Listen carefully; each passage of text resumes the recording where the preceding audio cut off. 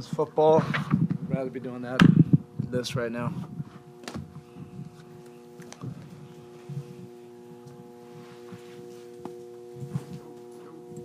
Erik, was it just the uniqueness, like you said, pregame, and you play a Jokić team that is just so different than anything else, or did you think it was something your team didn't do?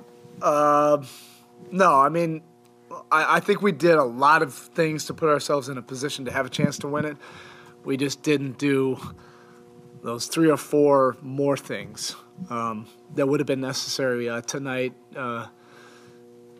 because they are unique. It's not something you're seeing every single night, just in terms of the cutting and the passing and, a lot of those easy baskets that are just totally random off of, non-pick-and-roll basketball that this league has become.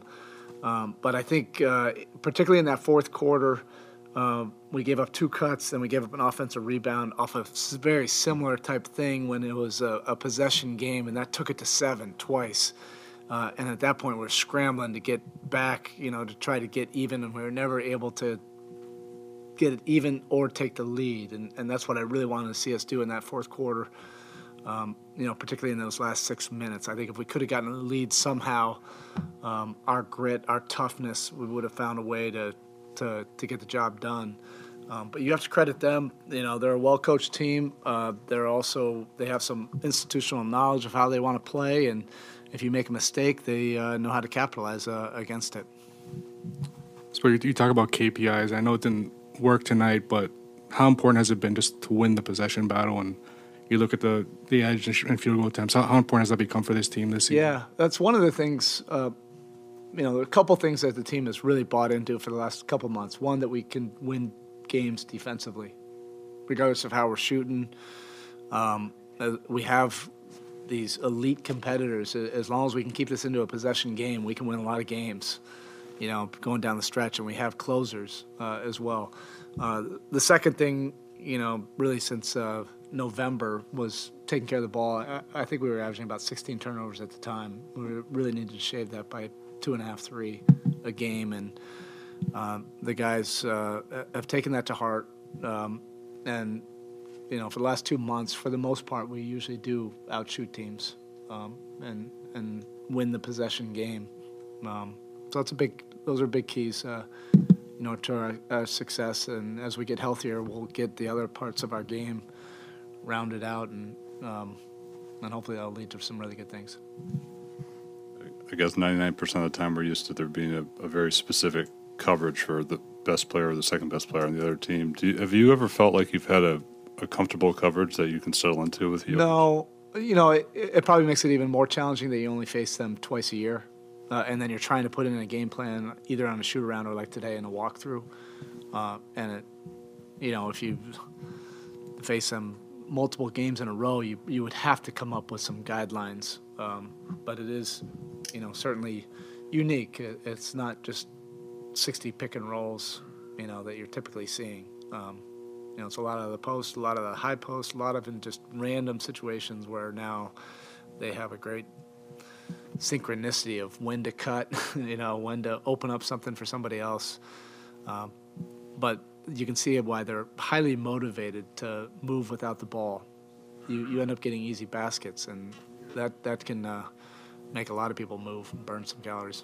I suppose it seems like obviously the offensive base has to be a little bit different when you don't have Tyler and a lot of these guards. It forces you into different things. I guess what did you like about the specific of just the way you guys ran offense in the second half? I think without Tyler, we were still able to get a lot of really good actions with Bam.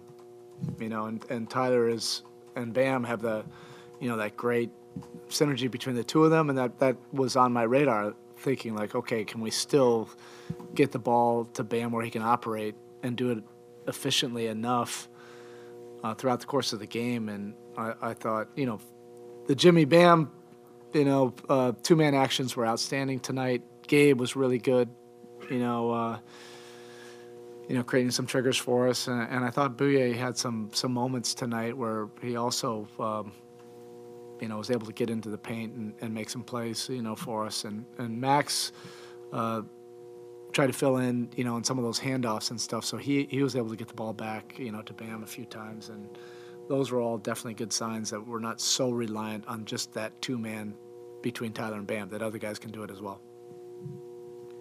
Erik, he had won back-to-back MVPs, and then they get Porter Jr. and Jamal Murray back, and so the conventional wisdom was that his numbers would drop. Not that stats tell the whole story with him, but his numbers haven't dropped, and he's got those two guys with him. How is this just continued evolution? Is he actually still getting better, like as scary as that prospect might be? Yeah, I would assume that he probably is getting better. I don't know enough of their, nuances, to know exactly where, but already he's probably seen every kind of coverage, in the post and all the different ways to defend the cuts.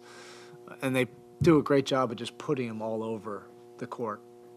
And so if you take away the post-ups, which we're pretty good at doing that, you put them up at the top. If we disrupt that, they get to pick and rolls and then play out of them, throw it back to them on those. Also, the mid-post flashes where we get Bam.